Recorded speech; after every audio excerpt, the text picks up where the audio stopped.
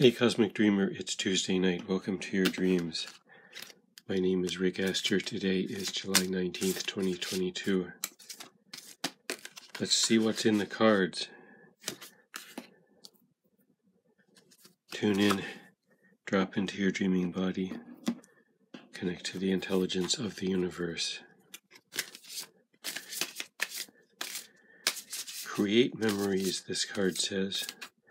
And this doesn't mean you're going to go contrive something in the hope that you'll remember it, but that you'll be present so that you can remember what's happening. Ace of Cups in reverse. Self-love, being present with yourself, but most of all, noticing how you're feeling.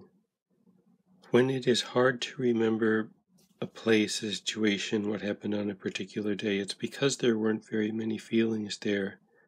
And there are always feelings, but you weren't attending to the feelings. If you're having trouble remembering your dreams, it's also a matter of blocking out the feelings. There's other things involved in remembering your dreams, but if you've forgotten them before you wake up, that's a sign that there wasn't that much feeling in what you were going through. You weren't connecting to the feelings. So you can try to make a habit of noticing how you're feeling from one situation to the next. Sometimes a feeling is there in a statement of uncertainty, where you say, I don't know what this means, or I don't know if they're really going to do that. How's this going to work? Instead of saying that's not very interesting because I don't know how it's going to go, you want to notice what the feelings are in those statements.